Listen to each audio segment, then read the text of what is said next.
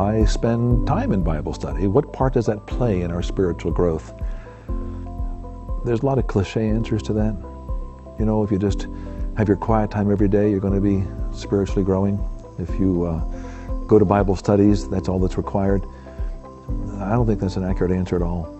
I would suggest this, that the part that Bible study plays in spiritual growth depends on how hungry you are to hear from God.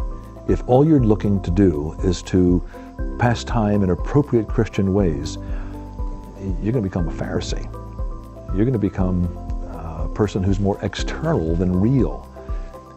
But if, like me, and I'm sure like you, if there's a hunger, if there's something in me that says, I would love to know God in a way that I don't, and I would love to be the kind of person that I know I was designed to be, but I'm not quite there yet.